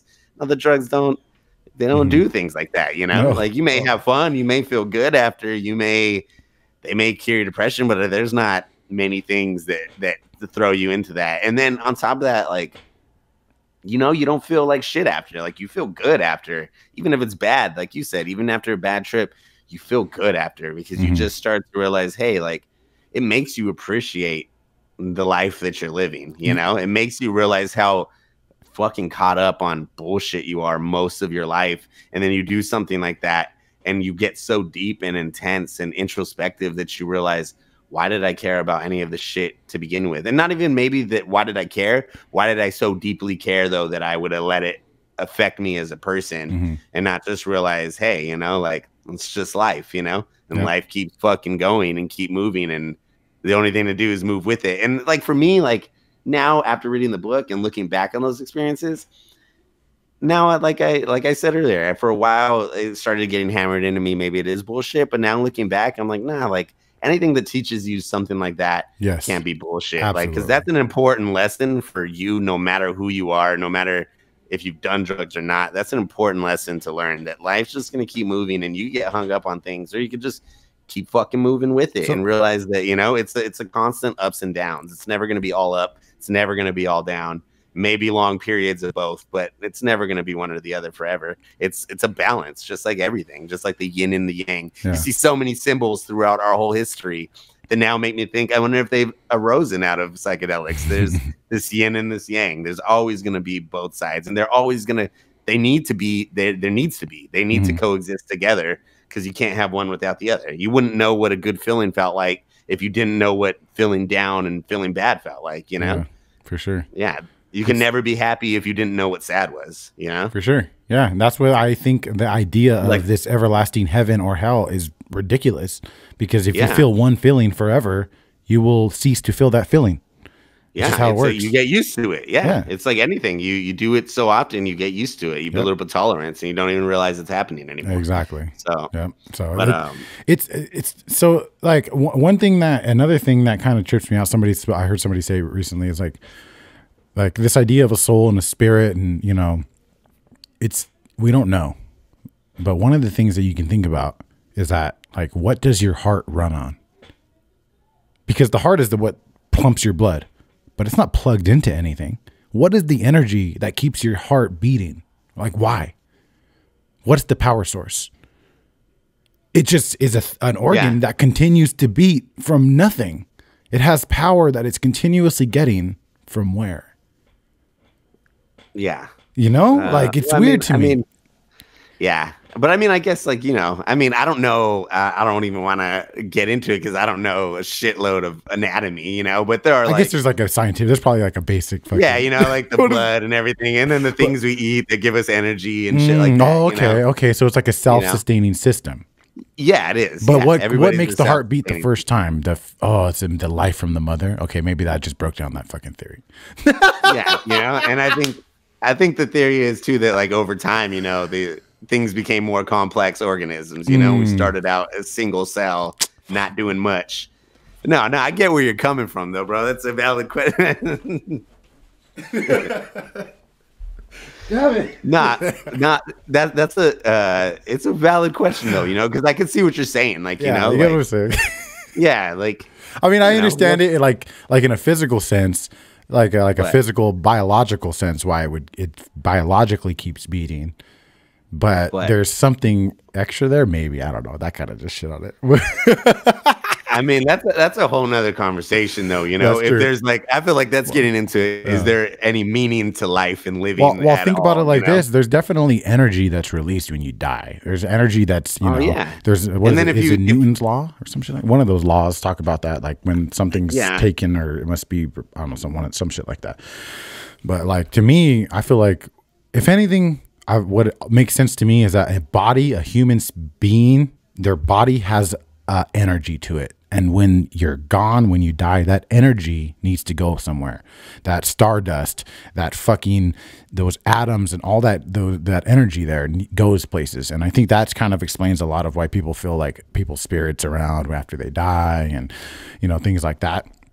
I think it's literally could just be actually just energy, in space energy, that is just released after a person dies. You know what I'm saying? I can see that. And then it exists in this higher realm where we don't see things like that, we don't see energy and shit like that. And that's why you feel like people who are dead, like people who've passed away, you feel their presence. And there's people who say they see ghosts and hear things and stuff like that. Yeah, no, I get you. And that goes back into like what you were saying about how when you do enter these psychedelic realms, like, you're entering into this place where this energy actually does exist. So you just don't see it on a normal basis, and which could make sense. And honestly, dude, it's believable, because if you look at physics, like, everything makes sense until you get to microphysics, where it's so small that the human eye can't see, and then all the rules change. So why couldn't it be like that on a different level for us? Like, we see things on our base level, but once you get to this higher level, all our rules that we use on this level don't work on that level. Yep. Just like if you went lower than us, our rules don't work. Each realm is its own separate thing, Yep. And it's interesting to think about. I don't know exactly where I stand on if I believe like it's like the spirits exist and that we're going somewhere, but I definitely believe that there's a reason why this shit acts like a key and unlocks parts of your brain that you can't normally unlock alone. Just like, I couldn't just turn it on right now if I wanted to. And even knowing, like, that's the thing that trips me out too. Even knowing what it does to you and the feelings you get, you can't just, like, us talking about it. It's like what we said in the beginning. Us talking about this is one thing, but experiencing it is a whole different fucking thing. Yeah. The experience of a mushroom, even if you could perfectly describe what happened during your mushroom trip, the words and everything don't justify the feeling and the experience, which is, it's just on a whole nother level. It's just so intense, And it's like what Joe Rogan said with the DMT, which unfortunately I haven't really had a chance to do, like on at least where I've broken through. So, but like he says, like, he's like, once you've done it, you realize, fuck, like, I can take 3 hits of this and go there. And it's like it's a total dream fucking world. Like I remember on those mushrooms, like when I'd close my eyes, it was literally instant dream. Literally, I'd close my eyes, I'd see waterfalls, I'd see beautiful landscapes, but like instantly. It wasn't that I was thinking about it. It was just my eyes closed. It was fucking there. I was there. And it's like, I don't know, man. There has to be some sort of reasoning. I don't know. And then it's just, I feel like we're kind of getting off track from the actual book. But I thought this was interesting about it is the dude Triptolemus is the missionary from the mysteries and how he ends up popping up all over the world, you know? And then it just, I don't know, man. It just shows. I feel like this book just really does a good job of, obviously it doesn't fully prove it, but it gives you enough information that I feel like for most people, for the common thinker who isn't obsessed with religion, would easily be able to see this. Even if you didn't believe in it before, like unless you had a bias and a reason not to believe it because you were super Christian or super Catholic or super against drugs, like unless you have one of those biases, I don't see how the normal common person wouldn't pick this up, read it, and based on all the information and scientific data, not come to maybe the exact conclusion, but a conclusion around there where, then religion probably did arise from maybe not even psychedelics, but from psychedelic experiences, you know, from maybe people laying in a cave, not eating for days and having these experiences. Either way, though, I firmly do believe now that, religion had to have arose from some sort of psychedelic experience. Like it just makes sense, you know? So, I mean, unless God is real and hell is real in heaven and we're both wrong and we're all going there, you know? But unless that, I feel like this is true. It's right. It's so interesting that you brought up other people people reading this book and like coming to terms with certain things, or like a Christian, you know, reading this and maybe not, you know, whatever. The foreword by Graham Hancock, I loved it. I really did. Although I'll say that I feel like if you are a hardcore Christian or you're trying to look at this book as a scientific piece of work, I think Graham's really straightforward approach at talking down about Christianity and his experiences kind of throw off the scientific approach that BrIan Muraresku took. And as beautiful as the foreword was, I think it was kind of aggressive and a little biased, kind of, honestly. And I'm not even gonna hold back on that. If I would have read the foreword as a Christian, because he talks a lot about how his growing up, and I don't necessarily think this book is trying to denounce Christianity and talk bad about it, you know. But I think that Graham's, it was just his foreword was beautiful and amazing. I loved it, but might just, you know, present a certain point of view that I don't think BrIan was trying to do in the book. Would you say, do you get what I'm saying or not? I can see what you're saying. Yeah. Cause it almost, BrIan kind of avoids, I feel like more so he avoids poking at the religion and like talking shit about it, versus Graham Hancock kind of in the beginning does kind of talk shit, which I get where he's coming from, but I see what you're saying. It's like, because of that, I can see how somebody would be turned off. Like, oh, you're just basically talking shit about my religion. Whereas BrIan's not trying to do that. I feel like you said, he's not even trying to denounce Christianity. He's trying to say that our version of Christianity today is lacking something it's lacking the essential ingredient that made Christianity come to be what it is in the first place. That we're lacking that aspect of it that made people believe back in the day. Now we're just expecting, you hear a story and you gotta believe. But back then there used to be a part of Christianity and religion in general that made you believe. Like there was something there was an experience there that made you actually believe. It wasn't that, oh, you need to believe, otherwise you're gonna go to hell. It was, here, come try this, and here, come eat the body and blood of God and become him. And tell me that you don't believe in this after you've done it, you know? And it's like, that's a much more convincing argument. I think he talks about that in the beginning of the book too, about like, you know, I think we talked about, I've said it like 10 times during this podcast, but like, you know, you reading the scripture and experiencing it are two different things, you know? And back then that's what it was. It wasn't, let's get together and read. It's like, let's get together and have this experience. Exactly. And it's still a thing. And it's still a thing, even in Christianity, that you have a communion or you eat or drink the blood and body of Christ. Yeah. But it's just a symbolic thing that, and I'd always be like, what is this? Is weird. This doesn't make sense. So, but when we were all doing that in church, everybody in church was taking a psychedelic, then I could see how that would actually be a religious experience. How on Sundays when we go, 100 people take a little bit of acid and fucking sing and cry and shit like this. Like I could see how that would be a legitimate religious experience. But from a child's perspective, the symbolism is just stupid.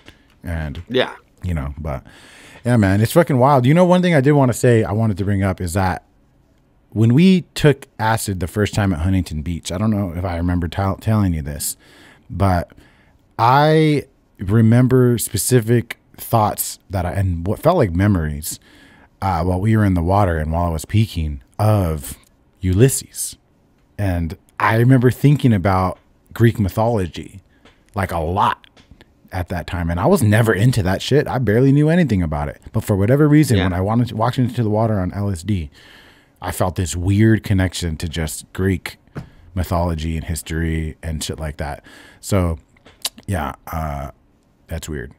I don't know. It just made me think about that recently. Dude, I mean, that's actually a good way to get into something I want to talk about. Is one of the more interesting parts of the books for me was when I've honestly, for a long time now, I've actually said it in other songs too, but for the last couple of years, I've really wanted to make an album or an EP or something based off of like Dionysus, because I think he's very interesting. I actually didn't know that he was such a big character. I knew who he was and I knew the story, but I didn't know that there was until I read this book that there was similarities between him and Jesus. I honestly thought he was just some secondary god.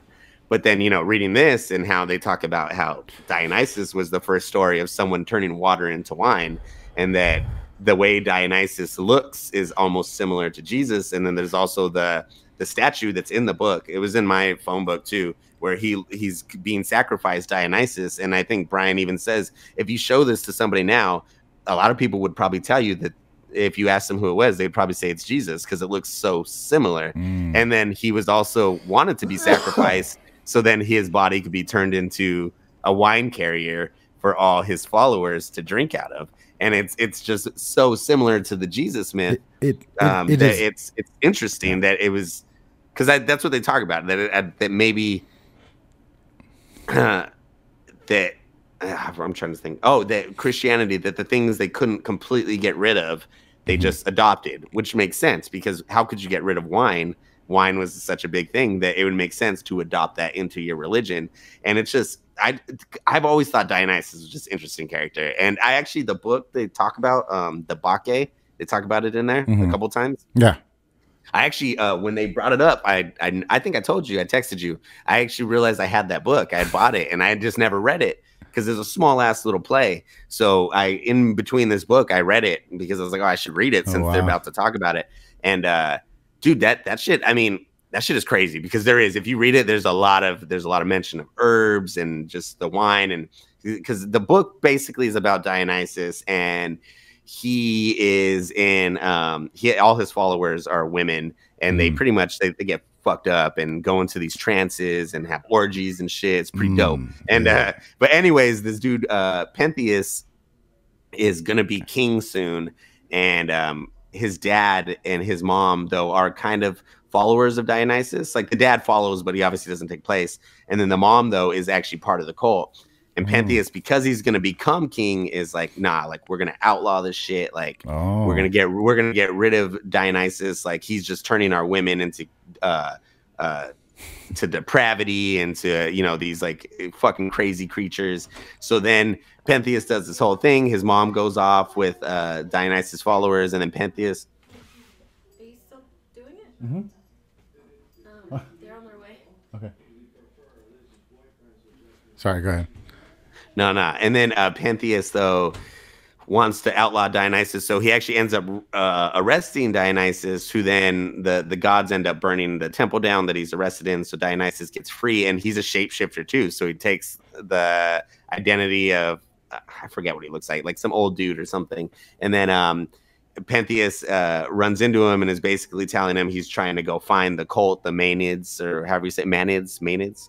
The girls, they're the women followers of Dionysus. He's trying to find them and get his mom back. So Dionysus, he's pissed because like this fool has been like talking shit about him and like he's a god and he's not getting any respect. So he does this whole thing, sets Pentheus up. So then Pentheus he shows them where the girls are, but the girls are in the middle of their trance ritual, and they typically would like kill goats or pigs during it too. So the women see him though, because Dionysus puts him on top of this tree so he could spy on them, but he puts him on top of the tree so the girls will see him specifically. It's like a trap. And then the women see him, they throw these rocks, he falls off the tree. The mom is the first one, because she's in a trance, she walks over to him and she rips his arm off. And then all the girls start ripping him to pieces and they dance in his blood. And then after, like, the mom thinks it's like a lion and she takes the head back to town and then shows her dad, or shows her husband and like, look, like, you know, I killed the lion. And then the husband's like, that's your son, blah, blah, blah. And then she comes out of her trance and realizes it. It's all this big punishment for fucking with Dionysus. He punished them, you know. But and I don't know what this has to do with the book, but it's interesting though, because when you read it, like, dude, like the trances they're going into and like what they're drinking, it's like obviously not regular wine, you know. It's not like a drunken thing. It's this story you just told, was that what was that, or that was the book you have? The Bacchae. Yeah, it's called the Bacchae. It's a play. It's by Euripides, but they talk about it in the thing. He actually uses a lot of lines from it in the book because there's a lot of evidence in there of the herbs that they would spike the actual wine with, because I think that's what he uses it for. But it's just I thought I'd tell the story though because it's an interesting story. Either way. And what was that written? Like, what was the purpose of that? Was that just like an entertainment story that was written by him, or was it to like try to turn away from Dionysus? They were all no. That one actually. Yeah, if you read it, I mean, obviously, what happens is a terrible tragedy. Yeah, it sounds like bad for Dionysus. That's what I mean.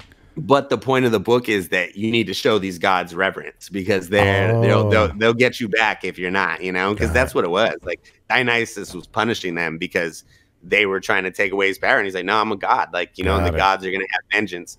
But it's just an interesting story. But Dionysus also, I think I don't know if I told you this, but in True Blood season 2, Marianne's character, remember Marianne? Now I remember. Yeah, she works at a bar. Right? She's the one who has the goat, the bull's head. Remember, she shakes and they have orgies. Does she own a bar or some shit? No. She has eggs. Remember eggs? The dude, he hung around with her, and she had a cult, and they would have orgies and shit. I'm gonna look it up. I'm gonna look it up real quick. Yeah, Marianne, and she's supposed to be Dionysus in a way in True Blood. Oh, really? That I think it's season 2. It's either season 2 or 3. I'm pretty sure it's 2. I mean, it's been a while since I've seen it, so I could be wrong. Oh, okay. Yeah. I see. Yeah, for sure. Yeah, I remember her now. Yeah. But yeah, so I don't know, dude. Dionysus, I always thought was a Look, hold on. Marianne Forrester was a powerful woman who worshipped the god Dionysus. She creates massive havoc when she arrives in Bon Temps, or Bon, whatever they called it. She's killed by Sam, who transforms into a white bull and tricks Marianne into thinking he's Dionysus. He stabs her with his horn before reverting back to his human form. I barely remember that. Wow, that's wild. Dude, I forgot about that when he does kill her by tricking her. That's crazy. Yeah, because Dionysus would take the form of a bull sometimes. But that's wild. True Blood is on some shit. Dude, Dionysus though is just I just always thought it was just like an interesting he's an interesting character and story. I like how he's this because he's very revered god, which I did not know. That's why I was saying, like, I didn't know there were similarities between him and Jesus, because from my understanding of him, I always thought, oh, he was this party god, blah, blah, blah, which I think is a common misconception. Because now that I've read this book, it's like, oh no, like they really, really worship Dionysus, especially, and it makes sense because he was the god of wine and revelry, and wine was the drink back then. And it's like, damn, I didn't realize how much emphasis they actually did put on this one god. I always thought it was just some story, but then to see how they transformed Dionysus sort of into Jesus, or at least gave Jesus Dionysus qualities. And who did that? Really interesting. What? Who gave Jesus the Dionysic? Not, you know what I'm saying? Like who would they talk about? So it was, did they hold talk on. about John? So what? Yeah, it was John, right? I didn't think that, but Jesus had was Jesus aware of his similarities to Dionysus, or was he even a real person? That's the thing I get confused by. Is like how. Oh, I don't think Dionysus was a real person. I could be wrong. No, I mean, yeah. But Jesus, though, at least from my understanding, was a real person, right? There's like evidence that Jesus, I believe, yes, was a man that actually existed. Yeah. I mean, there's no saying what he actually did or didn't do, but that he actually existed. Mm-hmm. And that's what I'm saying. I wonder if he knew, like he didn't have the idea of the similarities with Dionysus. I don't believe. Probably not, And but then how did it connect? Like who made those connections? And that's what's kind of still gray for me. Like I don't understand where these connections came from.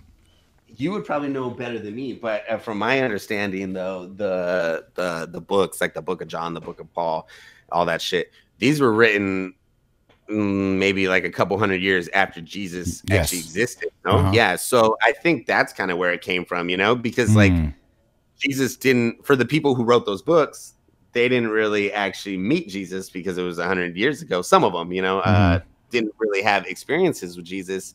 So it would make sense. Like, I mean, you don't know what he looks like and you start pulling from other religions to make him look like this or that. I don't know though. I mean, I don't know how this shit happens. Like, I'm not confusing. That's what's confusing to me still. It's like that whole timeline, how it was set up and like how it became what it was. Because like, if there's these similarities between Dionysus and Jesus, even down to the way they look, it almost makes me think that Jesus was not real either.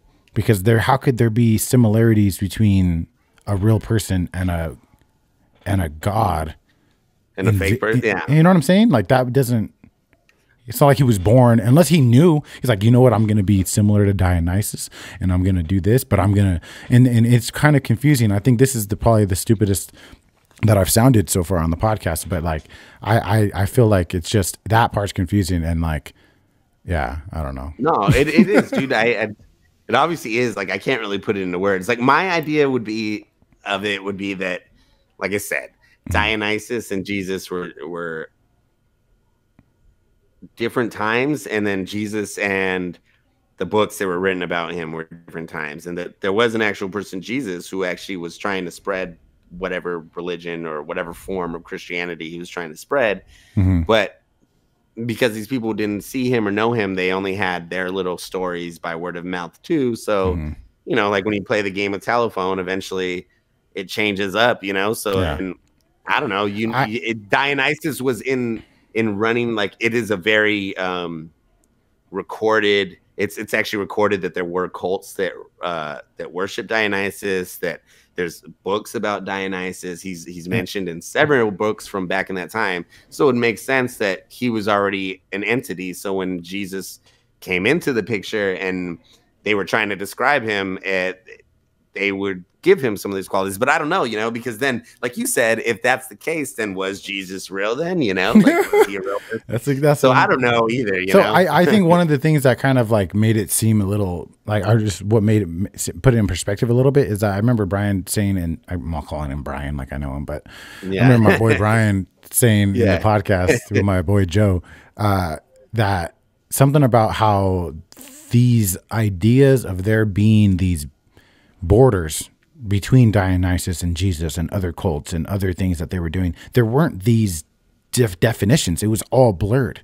It was all similar. There weren't these different, there weren't these definitions that we're giving them now. It was all kind of blurred and very similar, so it seems to be very complicated, but still so interesting.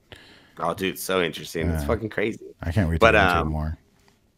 Yeah, dude. The Dionysus, though, was definitely one of the most interesting parts. And then it also was interesting to me, like I said, about the women priestesses. And then also I don't know if you've had a chance to read these or if they're available to read. I meant to look it up, but I just haven't.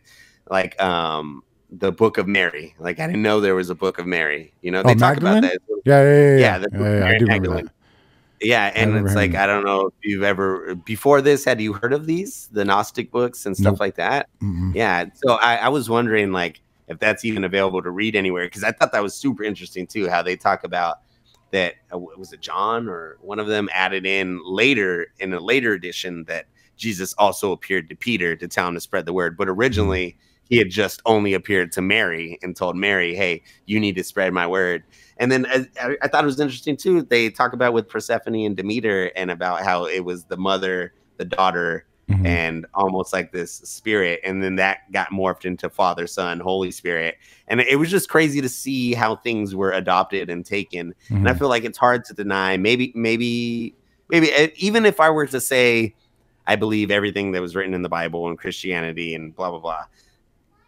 Even it would be hard to deny, though, the similarities that have arisen between the two. Just like it's hard to deny the similarities that arise between Egyptian religion and Christianity, too. Yeah. It's like, yeah, maybe that did happen, but even if it did happen, why is it so similar? Like it's and over such a long span of time be so similar. It's hard for things to stay that similar over long periods of time, dude. Like even like I said a second ago, like playing the game telephone with like fucking 4 people in a house, the message is drastically different by it gets there. So thousands of years, it's like, that's why too, sometimes it's hard for me to wrap my head around how anybody knows anything about back then. Yeah. Because it's all been warped. It's been written by winners. It's been written by whoever had the ability to be able to write or to read at that time, because I'm pretty sure a lot of people probably did not know how to read or write at that time, you know? So it's just, it's crazy. There's so much like mystery behind it still, which is really interesting. Yeah. But it's cool, dude. I like how at the end they said in May this year that in around where Jesus was, that they found in those incense containers that they tested positive for THC and CBD. And I was like, damn. I was like, there it is. You know, like that's the first like foolproof evidence that okay, they were using something psychoactive, you know, even if it was just marijuana. But think about it, dude. I remember when the first time we got high on weed, if you don't smoke weed and you every like year or two smoke it once, that shit gets you fucked up. Like it does take you to a psychedelic mind state for sure. Yeah. So it's like if these people were only smoking once in their life and getting super high, like I could totally see how that could also be part of it, you know? It's so wild. I don't know, man. So wild. But this is so much fun to fucking. I'm really excited for them to make this into a show, because I think it'll be much more digestible for the common person. Because you and I mean, we're not super smart or anything, but it took us. We were, it took us. It was hard to read. It was a tough read. Yeah, it was. It was. And the names and everything. Do you have to go soon? If not, I think so. Yeah, like 30 minutes. Like I probably got like 30 minutes. But go ahead. Go ahead.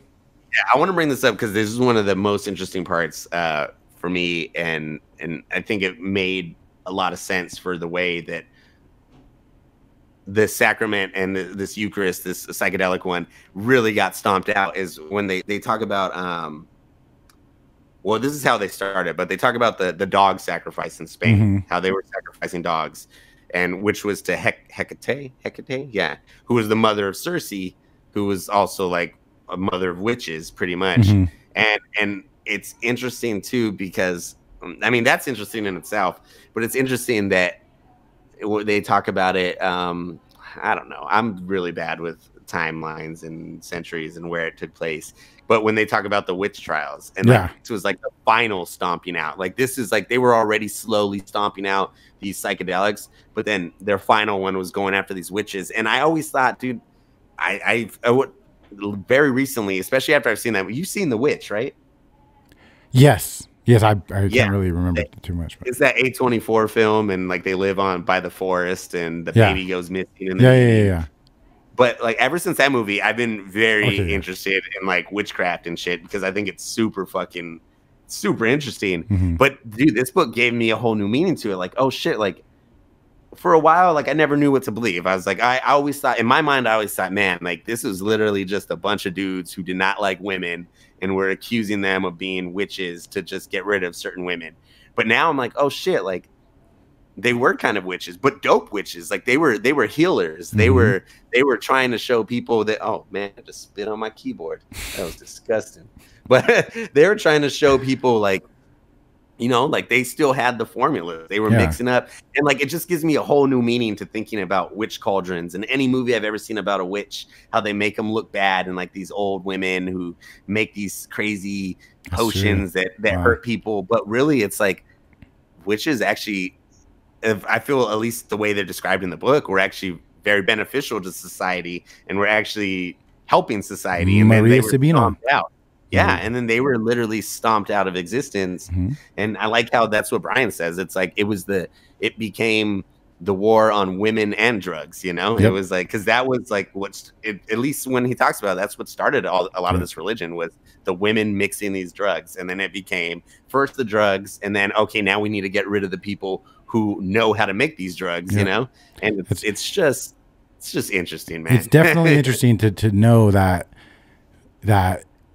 the Me Too movement really has even more to stand on. And like, damn. Oh, dude, yeah, dude, damn. Holy shit. Y'all go ahead and cancel whoever you want. You deserve it. Go ahead, Queens. I hear you.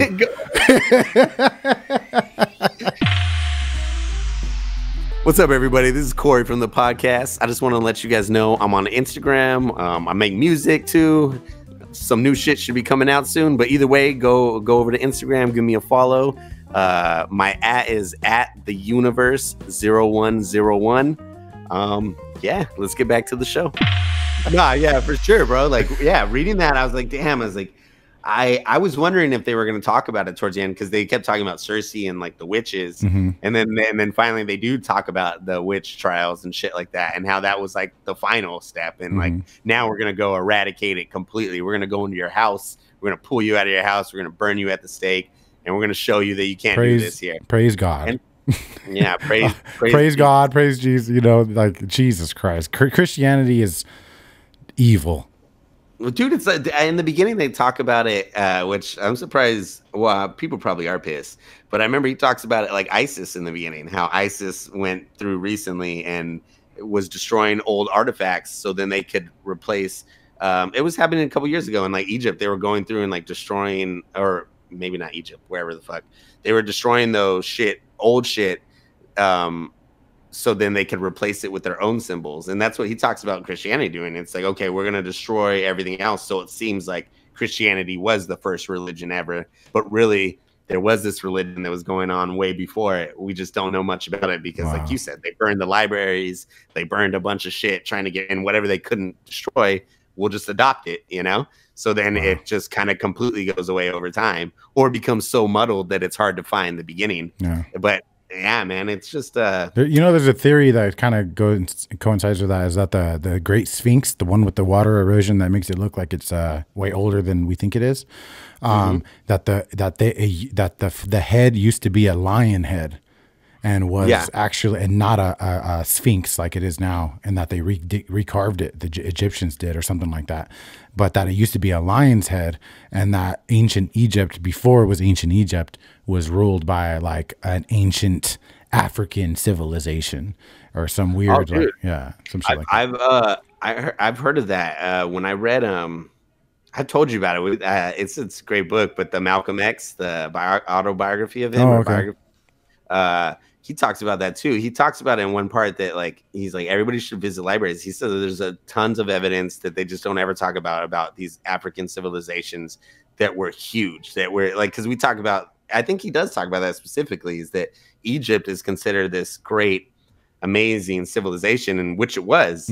But he's saying that even predates it, that there were African civilizations that were huge and really prospered, but you know, they're just not talked about, or were stomped out of history, you know. And it's crazy to think about. It goes back to the idea that Egypt was 12,000 years old, and then that would make sense, you know, that there was something else there before. You know? Black people too. Weren't the Egyptians using African slaves, or like to build the pyramids? Weren't slaves used, or they were? Everybody was African, but I mean, you know what I'm saying? Yeah. They used slaves to build everything, you know. So it makes sense that this civilization was a lot older than we think it is, you know. Yeah. Maybe this kind of coincides with a lot of the things in our DNA as human beings, and why like there's all these cultures and movements now that are like trying to like, you know, the Me Too movement, like women's rights, black rights. Maybe there's something in there that speaks to this weird, like animalistic sense of being fucking held down because it's just in their DNA to be held down as women and as African American or African black people, whatever. I don't know. If we're like, that kind of is weird because we're all, since we would all have come from there. Yeah, we're all come from, yeah. Okay, no, right. See, this is the weed shit. This is no. We'll cut that out. No, dude. Yeah, I mean, but it does make you think if we all came from like these people, and if they were practicing maybe psychedelic experiences and stuff, maybe that's why we also all have parts of our brain that will respond to this too, you know, because our early ancestors were doing it. So because, you know, like if you look at evolution and like the concept of evolution, things over time evolve because they prove useful to the evolution of a species. Like, you know, like, they say we used to have tails or some shit, but you know, eventually that's why we have a tailbone. Eventually the tail went away and now we don't have them because there's no use for them for us. Yeah. So it would make sense that if we did all come from one people and they were practicing psychedelic experiences, that's why that part of the brain even exists, is because over time, everybody's brain had to adapt that because it was something that was deemed important to the survival of us as a species. You know? Did you know? Yeah, no, that makes sense. Like, did you know that the reason that humans have crooked teeth now is because of the boost in agriculture and crops? That really? The reason that our teeth are crooked is because our jaws have actually shrunken down, because we used to eat hard meats and chew a lot. And because our mouths have gotten weaker because we learned to grow crops and farm and we eat softer foods, our jaws have gotten weaker. So our mouths have gotten smaller, which has caused our teeth to become crooked. So it's not actually about oral care. It's about evolution. Right. If my teeth ever go crooked again, that's what I'm going to say. Well, you know, this is actually evolution. Some kid makes fun of you. Hey, crooked teeth. You're like, actually. No, dude, the same thing with like milk. They say that a lot more people are lactose intolerant now than ever before, because now there's no, back in the day, milk was a very important, I wouldn't say ingredient, but a very important liquid that a lot of people drank. But over time, milk is not really as important. You can get a lot of those vitamins from other places. And now because of that, slowly, there are a lot more lactose intolerant people now than there were. So they're thinking that slowly our need for milk's going down. So there's going to be more and more people eventually that just don't ever want to drink milk because they can't, because there's no reason to need to drink it anymore. Wow. So it's like going away, you know, just like the tailbone. There's no reason to have a tail as a human, you know. That'd be kind of weird. It'd be kind of dope though. I mean, hanging on a tree with my tail. Oh, yeah, bro. Just have like a personality in your tail. Yeah. Hell yeah. If you're like, show your girl you're like in the mood just by wagging your tail. You know just wagging? Oh, he's happy. You're about to bust it out. You're like, but nah, dude.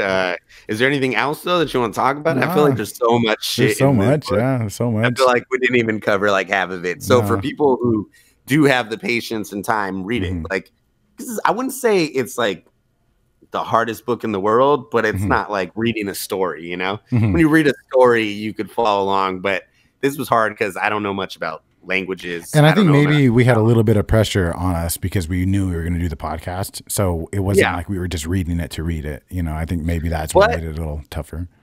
I will say, after I read it, when I watched the podcast yesterday with Brian, I did realize, listening to talk, I was like, oh man, maybe I wasn't fully able to put it into these words, but I understood a lot because I thought I understood. I think, you know, I think there's so much information there. Yeah, exactly. Yeah, there's so much info to say one thing, which is cool because he's literally using all this data just to prove this one little point. So I think that's where I got kind of confused. Like, oh, I'm missing so much because I don't understand the data. But then when I watched him talk, I was like, okay, but I'm still understanding the essential points. He's just using the scientific method to show how he's come to this conclusion, you know, and I'm not used to reading stuff like that, not very often. And I think the ideas are so complicated, it legitimately takes time to hold on to them. Yeah. Like they say learning you requires you to sleep and wake up, and you know those cycles of sleep actually help you grasp concepts. And I noticed, like, as the days went on and I kept thinking and listening to more podcasts, I started grasping it a lot more. So yeah, and then talking about it too, like I'll try to talk about it with Frankie or something, just because like I feel like once I'm able to, like once I'm able to put it into words and talk about it with somebody, it really does help me understand it more. Because then I start seeing how I'm presenting it, and then I can either see if that sounds stupid or if it sounds correct. You know, exactly. I pulled Monica aside a couple times the last week to just try to explain taught things to her, and she would just be like, and I'd be like, dude, that's exactly how Frankie is. She's like, I don't really like, not that she don't care. You're like, sure, that's interesting, but like, is it interesting? Doesn't seem like you think it's that interesting. We're not explaining it well. I got a little bit. I'm getting better with it, but we did good, man. I'm happy with this podcast. It came out well. Oh no, yeah, me too. Yeah, good. That's why I didn't want to do it last night. I was like, dude, I'm drinking. Like, I don't want to be like, you know, stupid and shit. Yeah. Oh yeah.